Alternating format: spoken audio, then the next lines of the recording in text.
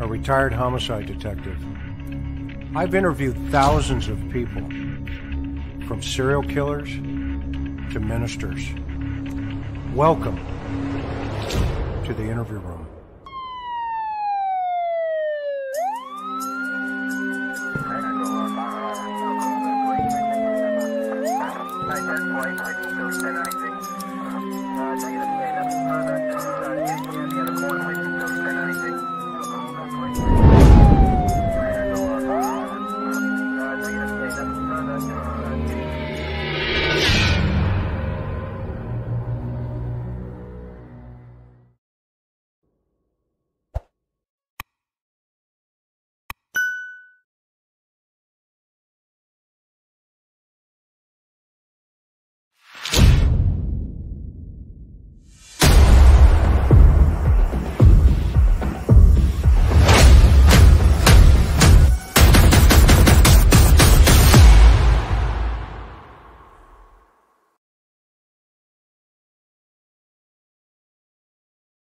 Welcome to the interview room, everybody, on this Wednesday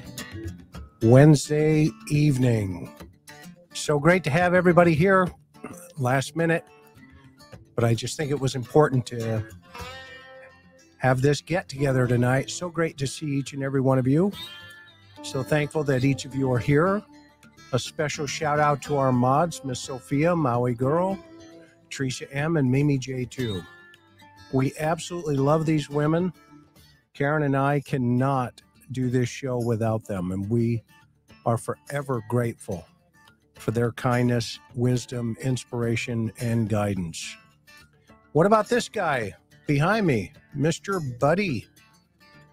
Those of you who are just joining us, we want you to know that our family travels in an Airstream, and Buddy keeps us out of trouble.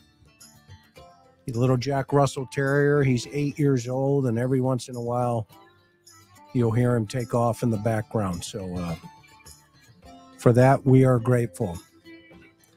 Man, oh man, what a week. Shout out to Nashville PD. That's how you take care of business, folks. You do not hesitate. You take it right where it belongs.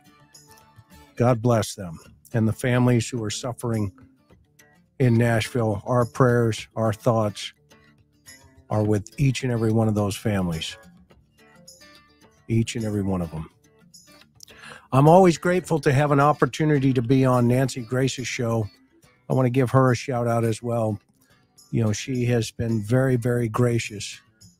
I should actually call her Nancy Gracious, because she is just a fireball, as everybody knows. And I'm going to link a podcast that I was on with her today.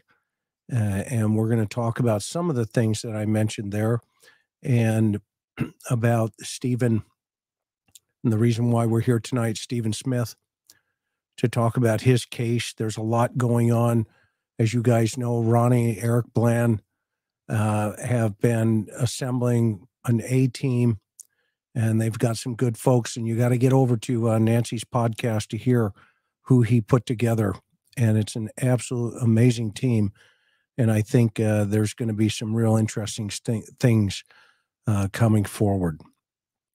As always, whatever we discuss here this evening, all parties are innocent until proven guilty in a court of law. We do not use names.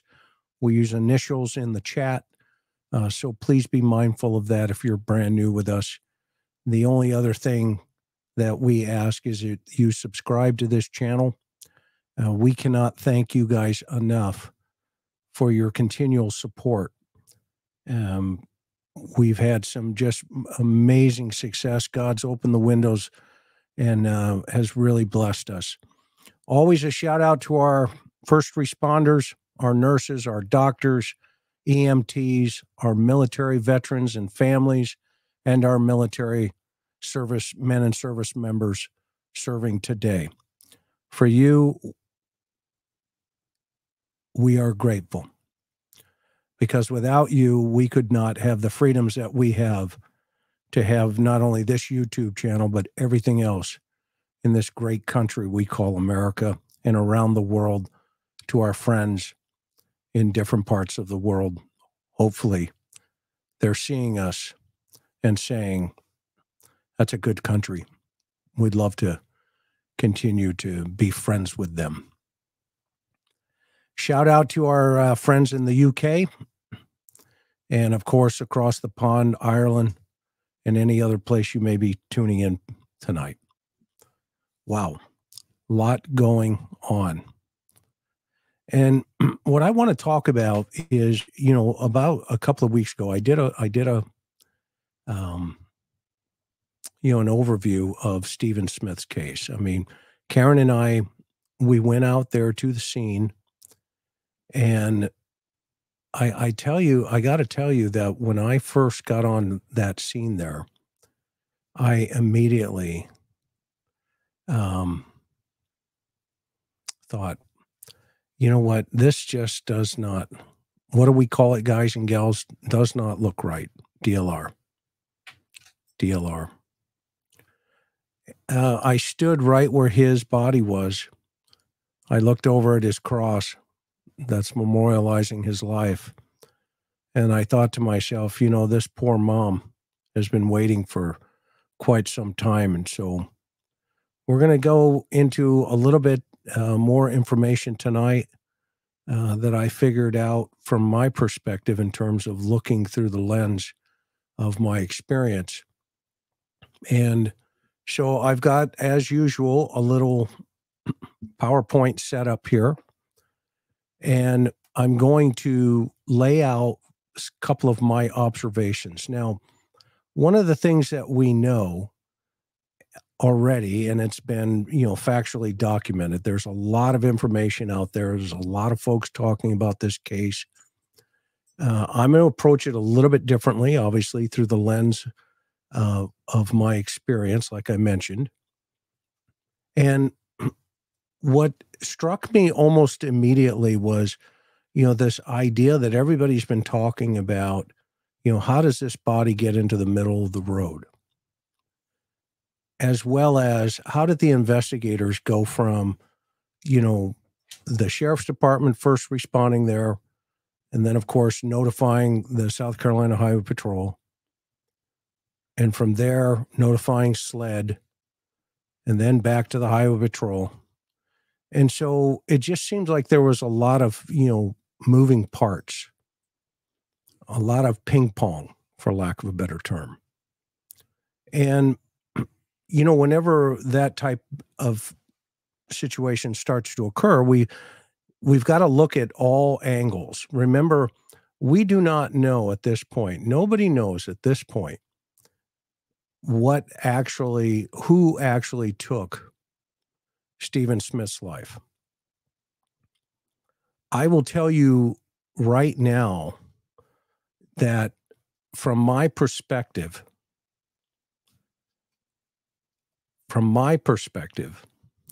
this is definitely not an automobile accident. And if anybody needs to know what my bio looks like, then you're more than welcome to click on my page there on the word bio or in the description below, and that will speak for itself.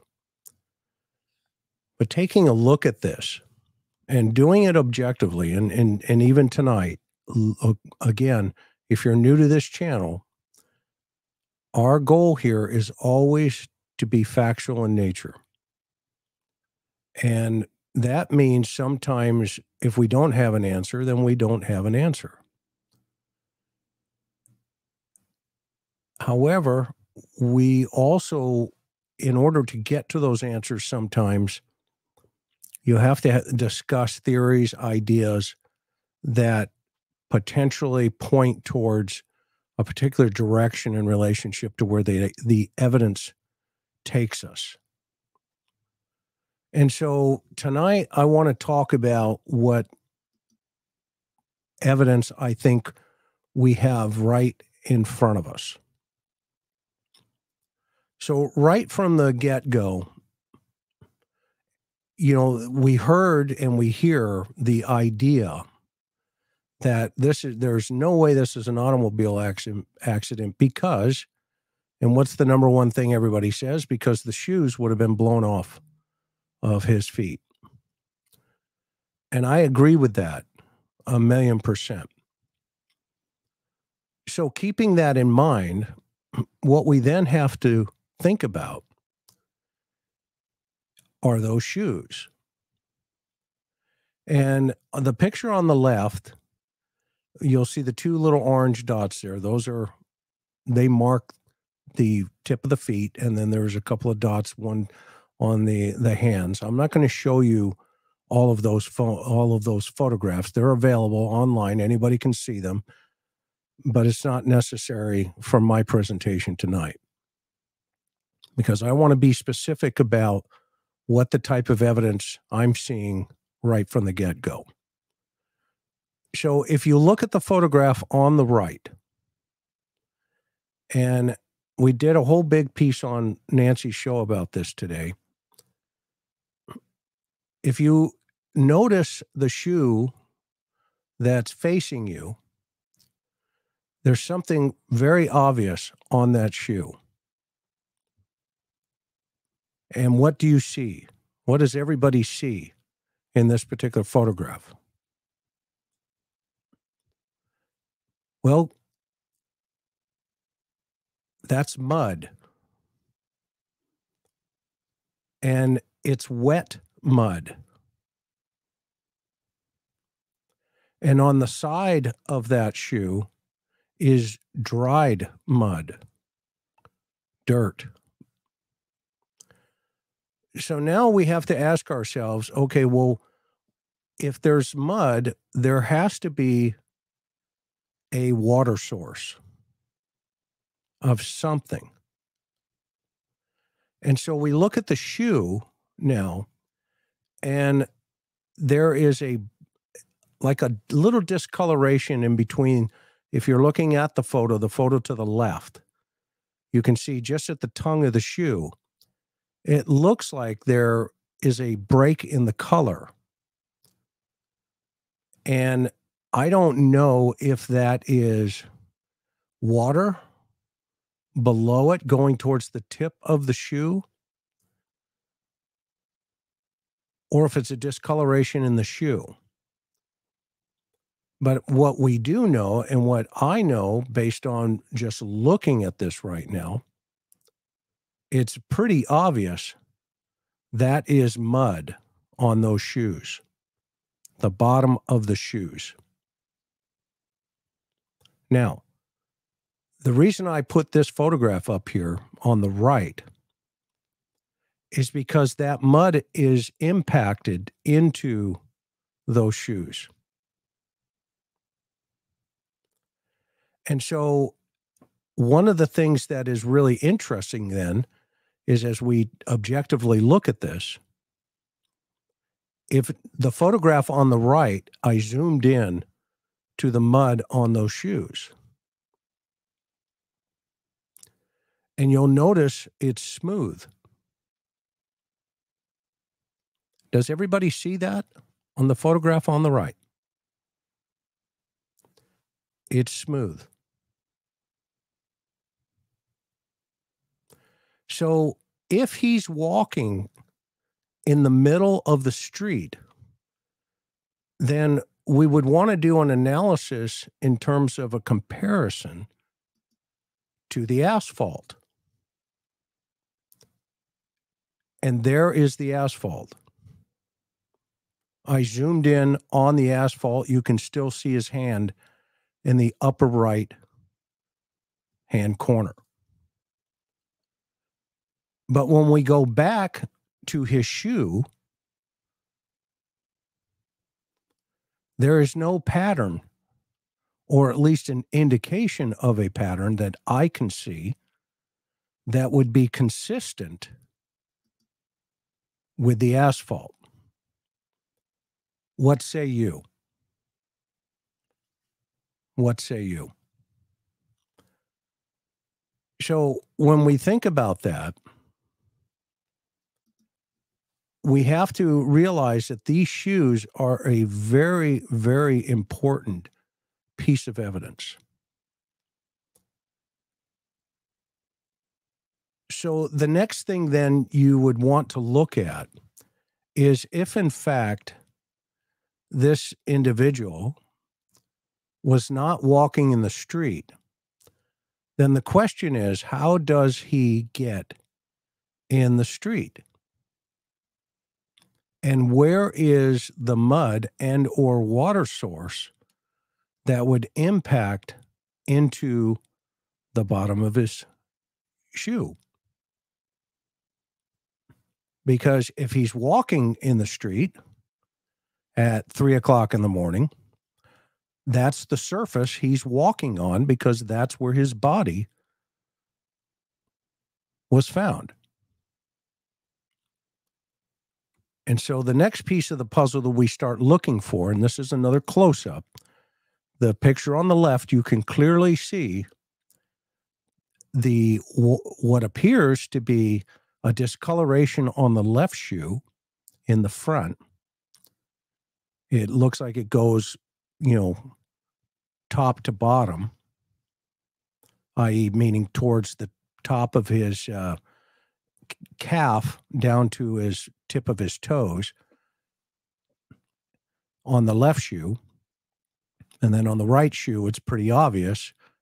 As you zoom in, you see clearly that marking, that smooth piece of mud, has not been disturbed by any asphalt that I can tell. So the next question then is what we would call a body dump. And when I zoomed in a little bit closer on the shoe on the left, the picture on the left, you can clearly see, and everybody can do this, go ahead and pull the photographs up yourself, and you can clearly see that the mud is wet on the bottom and dried where the lines are, the two lines on the shoe of the white part, the photograph on the left. That is dried mud or dirt. So now it becomes significant in relationship to the positioning of this body. And authorities had this that very night. They saw this, or hopefully they saw this, that very evening. Because this would have been a huge, huge red flag the very first night. And it would have added credence to the theory that this is not a hit and run vehicle accident. And this would have helped, I believe, maybe the medical examiner, whose position was and is that because he's in the middle of the road, he was hit by a car. Well, those shoes, doctor, whoever you are, tell a different story. Forget the fact that they weren't blown off his feet. It's actually a good thing because this evidence speaks for itself. As they say, a photo's worth 1,000 words. Well, they're looking at it. Everybody's looking at it. And they're going to start looking at it after tonight. This was his phone that was found in his pocket on the road. My understanding, the family has given this number to get in to the authorities, and they were able to get into this phone. So as we all know, there's going to be a tremendous amount of information flowing from the contents of this digital footprint, this forensic footprint, electronic footprint. So one of the things now, going back to the thought about the positioning of the body, is, let's look at the clothing. If we have indications of mud on the shoes, which there's no indication of it, it's there, then what is it in the clothing that becomes relevant to that? Well, what you'd want to be doing, obviously, is start looking for additional markings such as dirt, a significant type of markings on the clothing that would indicate maybe a struggle, muddy clothes, any type of mud, if he was pushed down. And just because it's not on his clothing does not mean it did not occur. But what it does mean on the shoes is there potentially could be a secondary, what we call in the business a secondary crime scene. And that would be what we would identify as the first crime scene. Wherever that mud originated, and there are ways of getting this mud identified. I mentioned to Nancy today that we had a caper. It was a body dump in the mountains. And what we did was we had a suspect who said, I wasn't even around. I don't know what you guys are talking about. And so what we did is we took his filters out of his car. And then we went to the area.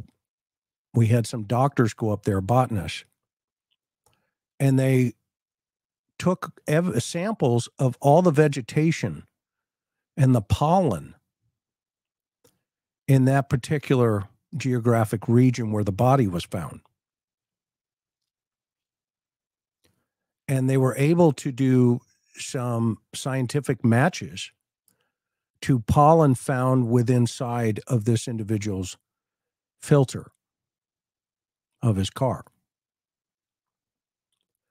So with this, you have mud, and sometimes that mud, could be connected to a particular type of region. Let's say those cornfields, for an example, if they're using certain chemicals in those particular cornfields, or where the car was discovered, you can collect samples within that area and then see if there is any kind of connection in relationship to the mud discovered on the bottom of those shoes. And in today's world, you will be surprised what these scientists are capable of doing. So what stuck out to me on the shorts right away were the two marks to the left looking at the photo, just where the zipper area is. I will be very curious to find out what that is. And I'm hoping that SLED is listening tonight. I know Eric Bland is listening, and his team. And I'm hoping they still have these items where they can do this comparative analysis. And I want to go back and show everybody again. Look at Stephen's shoes. But more importantly, look at the photograph on the right.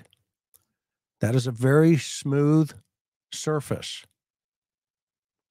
That mud is compacted into that shoe. And so then the logical step would be look at the surface he was, quote, walking on in the middle of the street. Well, that's the surface right there.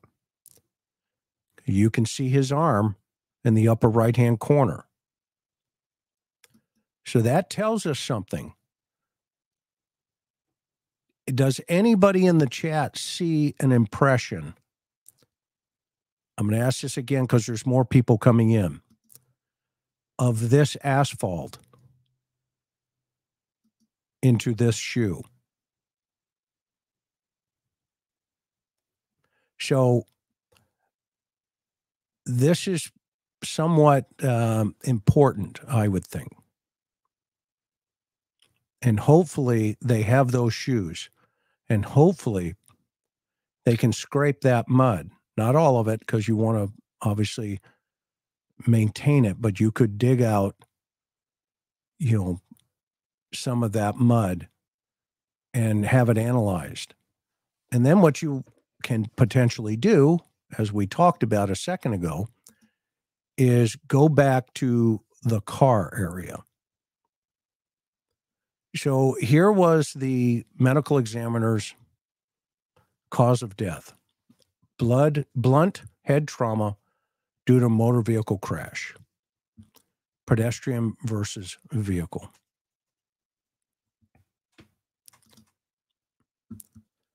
Not buying it. Those of you who know me, that's soggy bread is what we call it here on TIR. It's just not lining up. Does not look right. Does not look right.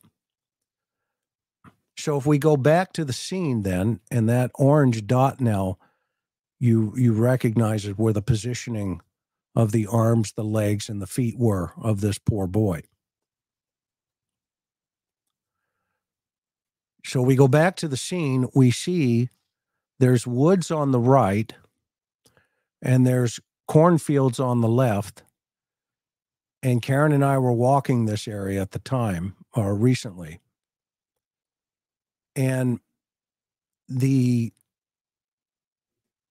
area where he was discovered at that late morning hour would have been, you would have seen a freight train coming for 50 miles.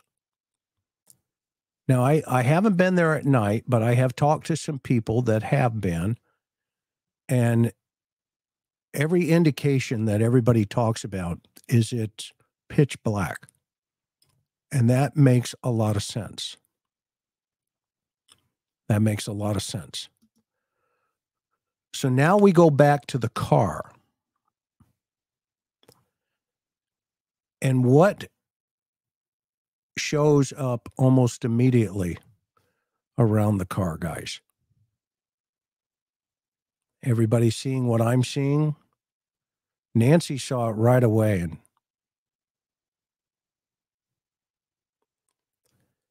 this appears to be a soft surface, potentially, maybe even capable, because the car, I can't tell if the car is sinking, but there's a lot more photographs that we're going to go through here. But is this the source of the mud? I don't know, because I'm not seeing any water around this area. Those shoes, to me, at this point, without physically having them to examine, indicate that there was potentially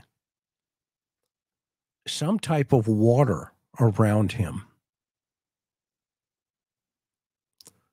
Now, I did a little research a couple hours ago, and there are a couple of boat launches not far away. And I'm doing a little more learning that some of those areas around there were places where people would, hook up, connect.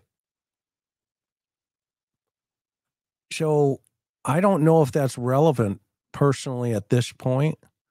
I don't think we have any evidence of that. However, what we do have now is we definitely have, we used to say that every victim, God leaves a witness. And at this point, that witness could have been those shoes.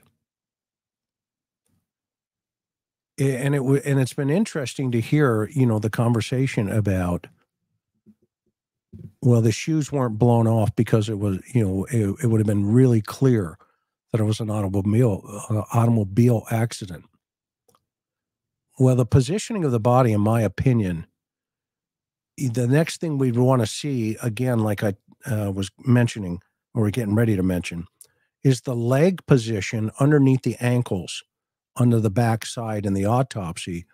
You'd want to see a couple of things: the onset of lividity and any type of bruising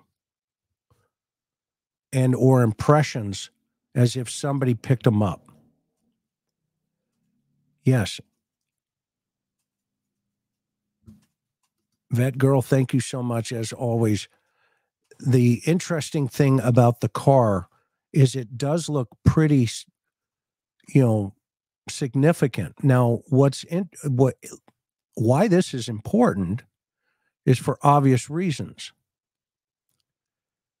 Notice how it's parked succinctly. And look how far off the road it is. So you have this young man allegedly parking his car here, taking the precaution to get his car way off the road. You can see it there. It's got to be at least 5-10 feet. And then subsequently somehow decides, you know what? I'm just going to walk in the middle of the road. So he takes his time to protect his car, but he's not thinking about his person. I don't know about that. I don't know about that. I don't know what the soil was that day, if it was possible to leave that impression on the shoes underneath. But it just doesn't feel right, doesn't look right. But I could be wrong. The gas cap is left out. And, we could go on for days on this.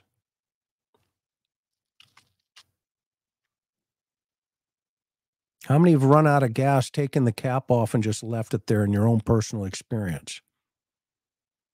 Anyone? And does that gas indicator, i.e. the flap, do you have to open that up from the inside of the car? And if you're out of gas and you're the driver, will you just go look at the gas indicator? It says out of gas. E for empty. What are you going to do? You're going to pop the gas cap off here and look into the tank at 3 o'clock in the morning? And this is why the victimology is so important on this young man. It's really important because we know he was going to school,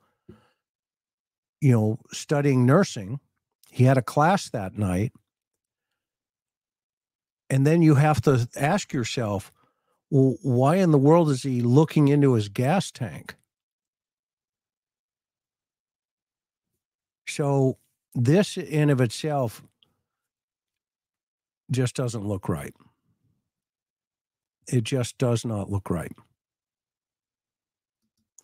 So then we get a little bit further into this, and the officers have obviously opened the doors for photography purposes to document the scene. So you have the car off to the side of the road. Look how far off it is. You have the gas cap open. And now when you look into the car, this is the back side of it. But when you look into the car, initially things, may not look out of place. So what the authorities are going to do, and I don't know if they've done it, is you want to run an ALS into this car, an alternate light source. You want to throw fingerprint powder around. And Nancy caught that today. She didn't see any fingerprint powder anywhere on the exterior of this car, specifically around the gas cap area. You want to throw powder all over the place. You want to see seat positioning. The seat positioning will tell you the height potential of the driver. And look how this front seat looks to be a little bit further ahead. So you would want to know the height and the weight of Stephen. You can't really see it. I was trying to see if you could tell just how much further up that driver's seat is. But you can see it appears to be a little bit further ahead than the passenger seat. So the question is, how tall is this driver? You can sometimes, there are experts, that one reconstructionist, I bet, can do it in the Murdoch case. And I know that guy is brilliant. I forget his name, the doctor out of South Carolina. I love that guy. If they have the car, you may be able to go back and match this seat position based on the roof of the vehicle. It looks like there's a mark on the roof of the vehicle, and you'd be able to match that headliner up to the head backrest to kind of get a position of how tall Stephen was. And we don't even know if he parked the car there or if it ran out of gas there.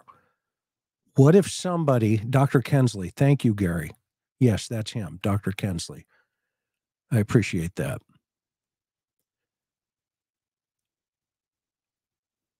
We don't even know if Stephen actually parked his own car here. If this is a situation that is staged, then maybe the suspect is that height. The other thing I love about this car is the United States Marine Corps sticker at the top. When I saw that, I was all in on trying to help this young man and this family.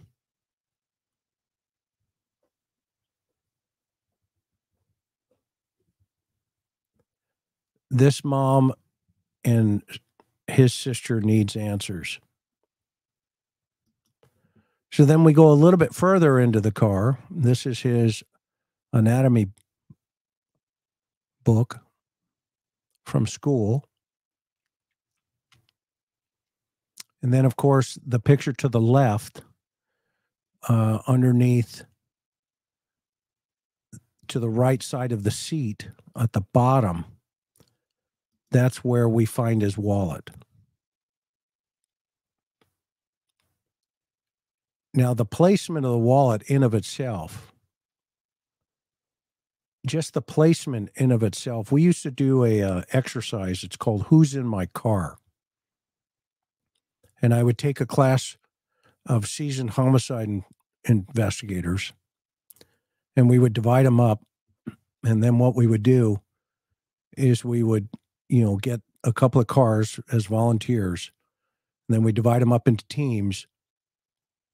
And I would then throw the keys to these groups and then take the volunteers' car and say to these guys, go find the secret life of who owns this car. Tell me about the personality in this car. And then I would take a sheet of paper and hand it. And we still do this exercise to the investigator or to the owner of the car, and then ask them to list all the things they will not find out about this individual's personality. So this car in of itself tells us a tremendous amount about Stephen's personality. It tells us about his interest in school. It tells us that he likes Ritz crackers that are down at the bottom there. It tells us, baby powder is significant for some reason, oil.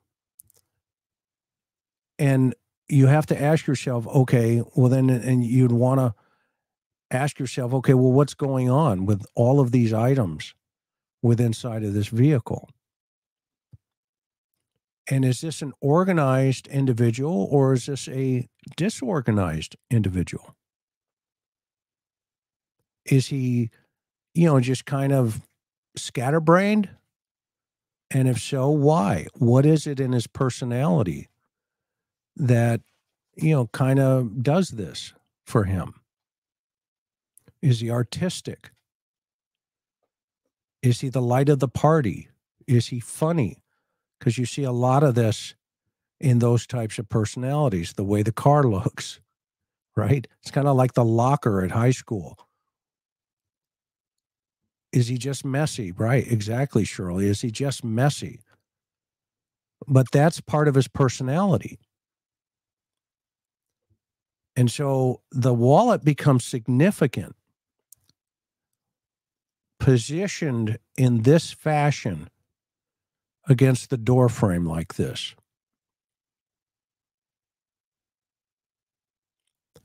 I don't know how many teenagers and or young adults like 19 who just randomly stick their wallet in between the door frame like this.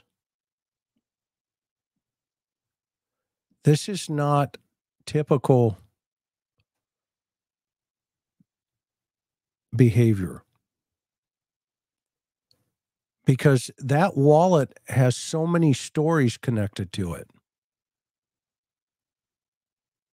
So many stories. What do I mean by that, right?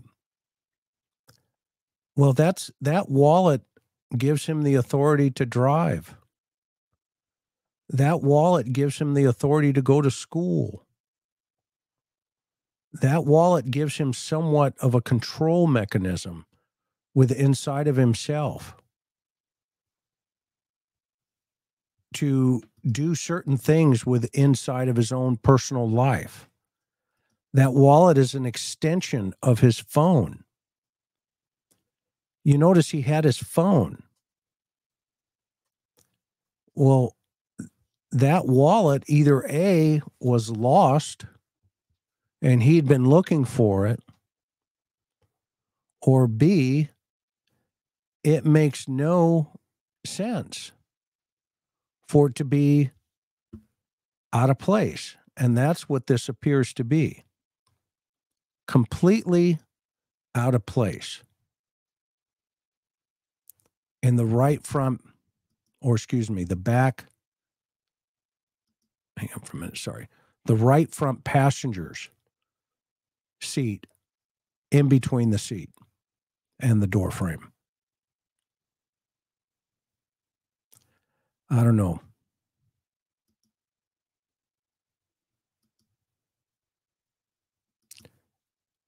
This is like the shoe.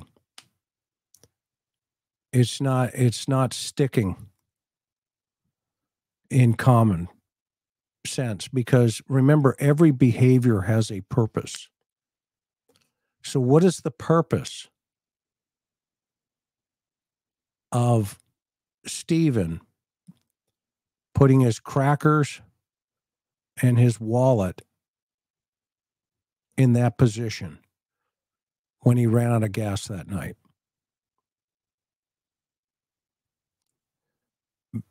Very, very concerning.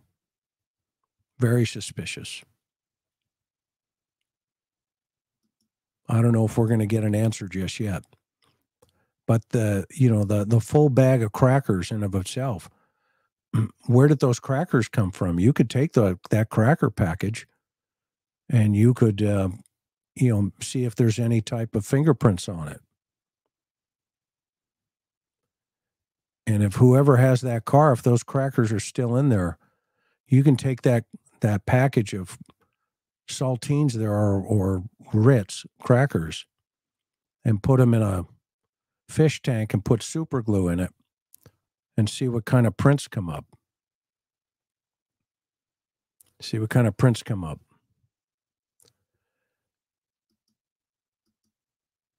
Okay. What else in this car are you guys seeing over in the chat? I'm going to look over here in the chat for a minute. Anybody got information on this side? Take a look here.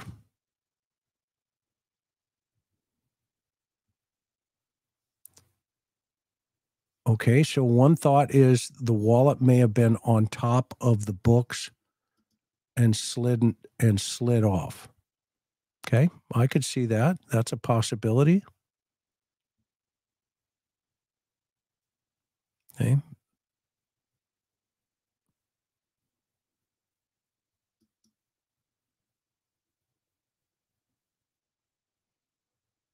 That is a possibility. The powder. I can't tell what kind of powder. I said it was just baby powder. That was just, from my own thinking. But why, wonder what Mom says about that in terms of for him. Why you would have that little container of baby powder or powder in there. The oil makes sense if he's having vehicle challenges. And I believe the family may have the car. And so, the fact that they may have this car, this would be significant. Hopefully, well, I'm sure it's been moved and everything by now, but we'd also want to know, what his favorite treats were. Were they these types of crackers?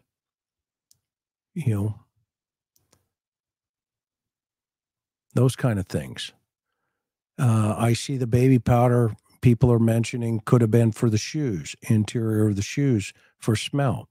Great observation. That is really interesting. Yeah, we don't know what that is on the edge of the seat. I don't know if anybody knows what that could be.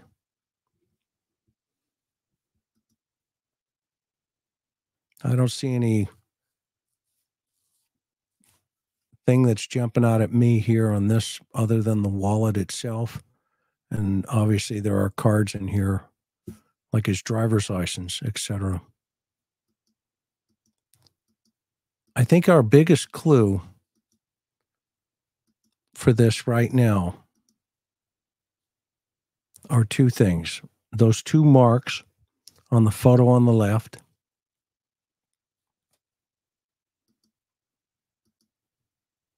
the phone, because you'll be able to get a digital download, And then, of course, my understanding is there's some type of tablet somewhere in this equation that they're trying to get into.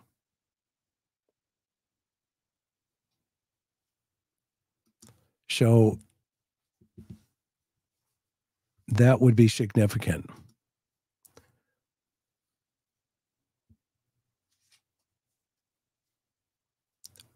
I do not know where he was coming from or where he was. My understanding is he was traveling to his father's house. And I do not know what the car inventory was and is to this day. And somebody just said, pink butterfly powder is shower to shower. Okay.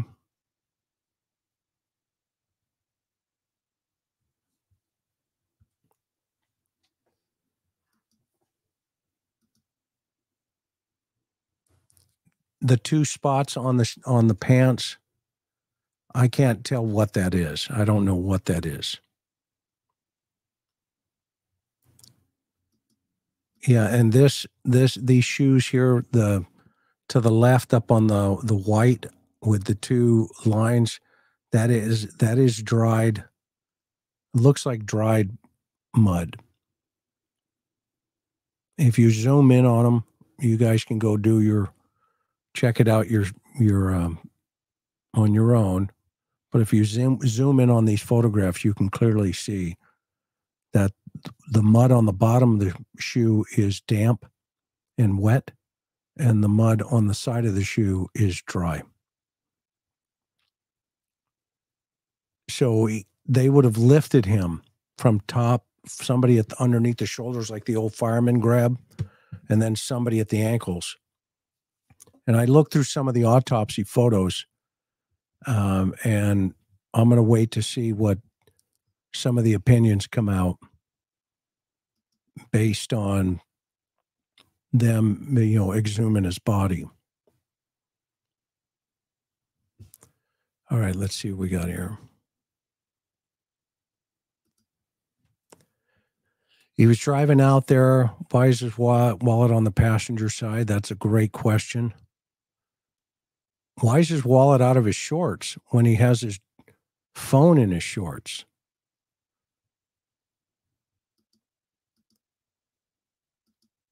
Which I didn't put the other photographs in because, I wanted to be considerate of the family, but I'll go back and look a little bit closer about looking at some of these photos to see the zippers, if they're attached or opened, closed or open. But you can clearly see, in my opinion, right now, you can see a discoloration in this shoe outside of the mud.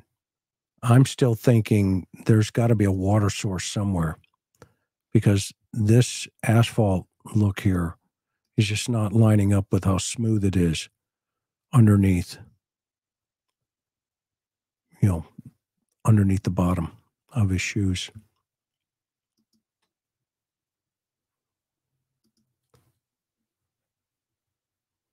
Yeah, his shoes do look wet, Paul. I agree with that. I mean, I can't tell 100%, but they do. They do. They do. Well, we're going to find out, because once, though, I know SLED has officially concluded, i.e., determined, that this is a homicide, and they are taking the steps necessary to now conduct a homicide investigation. So that all of a sudden brings a lot more resources to the table. I do feel really, really bad for Mom, who's had to fight tooth and nail to get the attention that she deserves for her son on this case. And obviously, at this point, it appears this thing is headed in the right direction now. And maybe those parties involved will come to the table. just looking at the positioning of the body on some of the photographs that I've seen, I'm going to tell you, in my opinion, this is just my opinion, there is more than one person involved in this. And because what folks, don't remember is once somebody is deceased, then at that point, you have a lot of weight that you have to move around. And so I didn't see any evidence of somebody dragging him to the center of the street. I see evidence that somebody carried him and dropped him in the street. And that's my opinion. And I've worked well north of 300 murders in my career. So I believe there is more than one individual involved in this. And so we'll just have to see how that unfolds and what the evidence points to. But the other part of this is we have to start looking at very clearly where that mud came from, where it originated.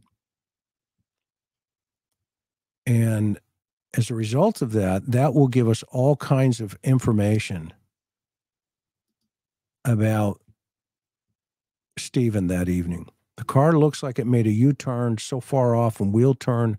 Also, the right foot position does not appear he was hit and flew flat on the ground. Totally 100% agree.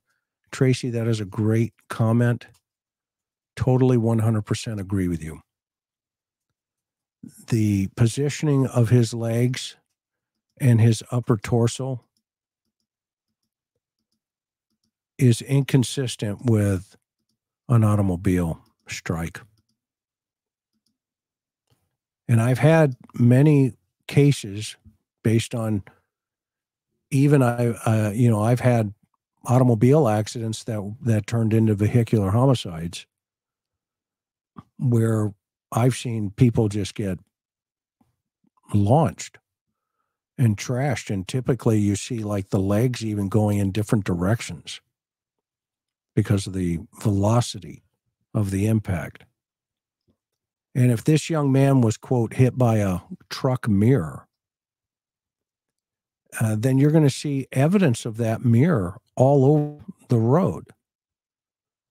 Now, the other thing is you notice on the right picture, look at what appears to be a dirt discoloration on the shorts.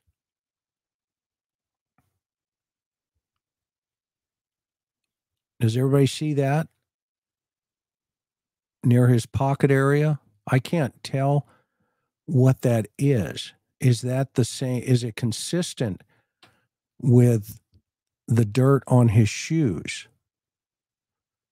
And his positioning there, where his body is positioned and how it's positioned there, if you were to stand where those two dots are, where they marked his feet, and envision bending down and picking him up by the ankles, and then somebody else at the top underneath him like the fireman drag, and the two people going out to the middle of the road and going clunk.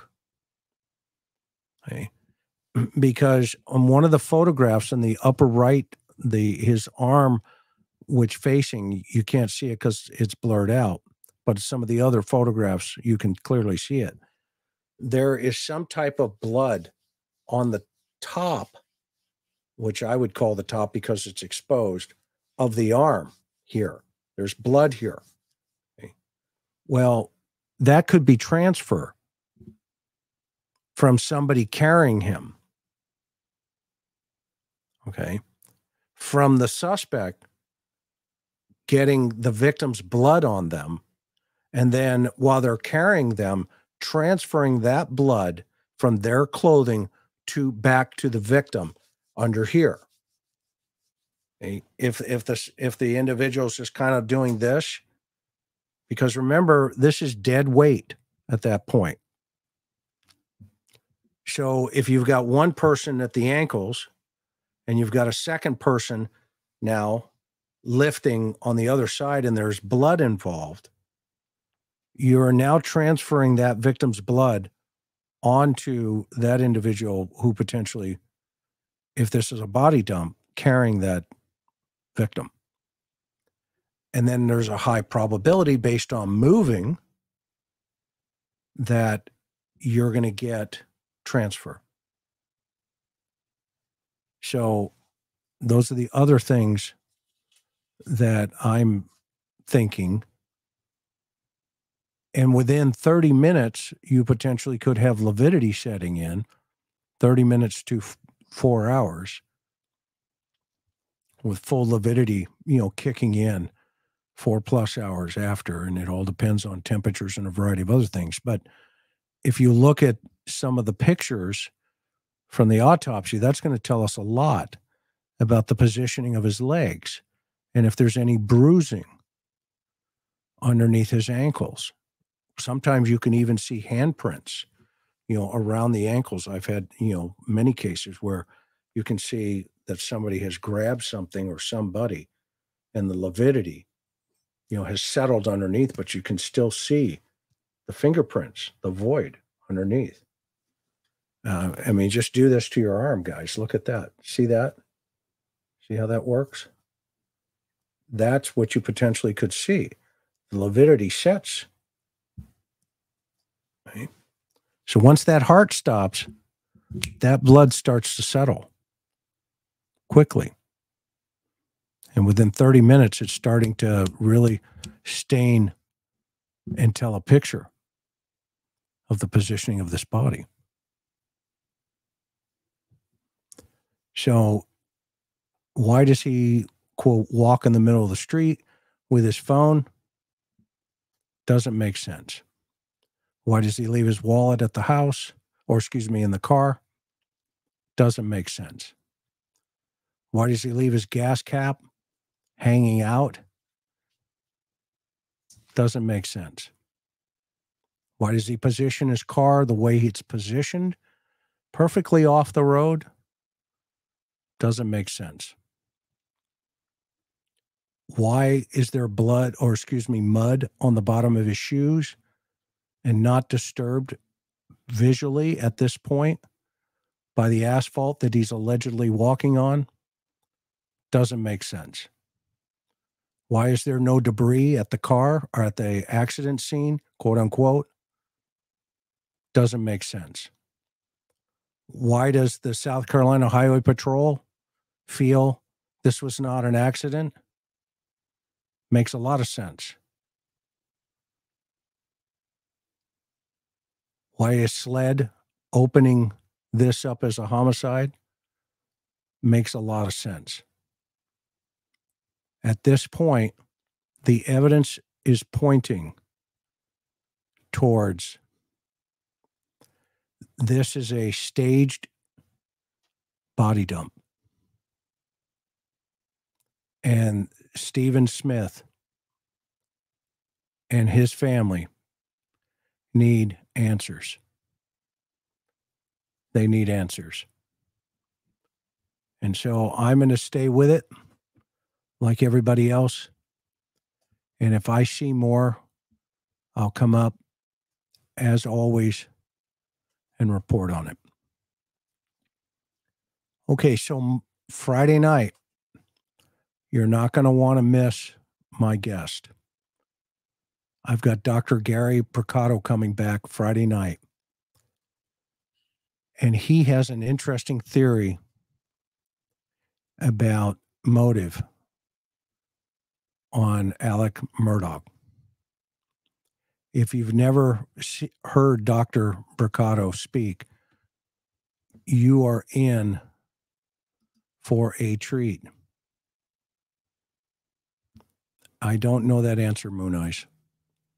Maybe somebody else will. He is one of the most brilliant men I've ever spoken to. He is absolutely amazing. And he's got some theories that he's going to talk about. And for those of you that don't know him, just Google his name, Dr. Gary Broccato. He's going to be on, I think, the Oxygen Network this Sunday night for a program about Bundy and killers. And then next Sunday, the following week, episode number 2, yours truly and the Cold Case Foundation will weigh in on a case from many years ago in the 70s. And I'll get you that information, and Gary's going to talk about it Friday night, but you're not going to want to miss it. If you're new to our channel, we only ask that you subscribe and share this video with all your friends and your neighbors. Please hit that thumbs up. We are forever grateful. And of course, we thank each and every one of you, our members, our subscribers, our Patreon members. We can't do any of this without you. We sure love you and appreciate you, and more importantly as well, our mods. We have Miss Sophia, who's our team lead, Maui Girl, Teresa M, and Mimi J2. Again, these women give Karen and I a tremendous amount of information on how to navigate YouTube.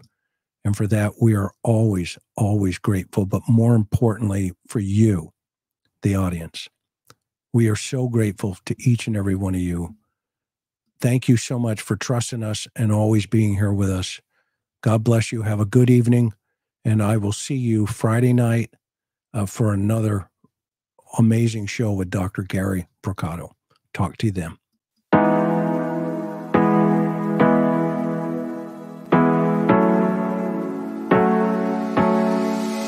Hard working every day, I'm stressed out 24/7, babe. No timeouts, wish we could fly away. You and I go to our favorite place. Oh yeah, yeah. Make special memories together. I'll be your company now and forever. I say we fly away. You and me go to our favorite place. Feeling the sun on my face in Hawaii. With you, Hawaii. With you, Hawaii. With you, Hawaii. I need a summer breeze, some fresh air to put my mind at ease. No cares. You wanna come with me? Me and you go to our favorite tree. Are you ready now? We jump on a plane now. We're taking away. Yeah, we're taking away. Don't hesitate now. We're taking away. Yeah, we're taking away. We'll never come down. We're going away. Yeah, we're going away. You and me. Feeling the sun on my face in a while.